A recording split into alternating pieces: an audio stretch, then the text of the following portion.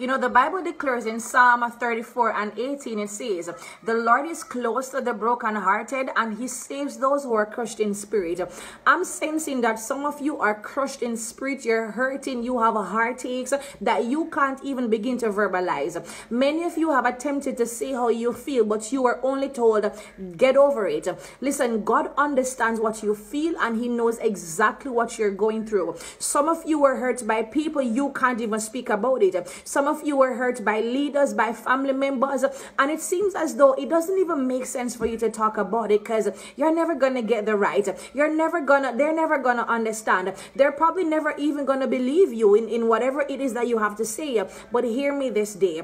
God knows, he feels, and he understands everything that you're going through. And I want to declare that weeping may endure for a night, but joy is going to come in the morning. Many of you had to play being the bigger person and not talk about what you're going through. Many of you had to just sit quiet, sit still, and just trust the hand and the grace of God. But either way, it is okay because God is going to heal the places that are broken, the places you're shattered, the place you feel wounded.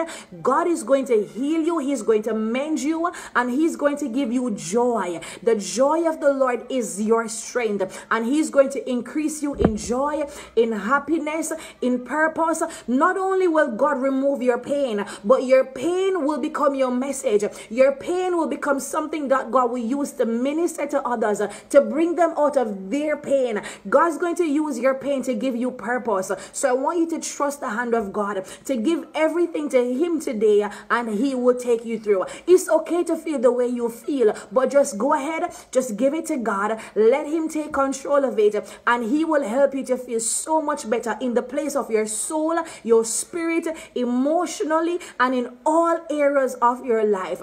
God loves you, he cares for you, and he wants to elevate you into high and great things in this season. Be encouraged in the Lord. God bless you. I'm Pastor Shanique Beckford.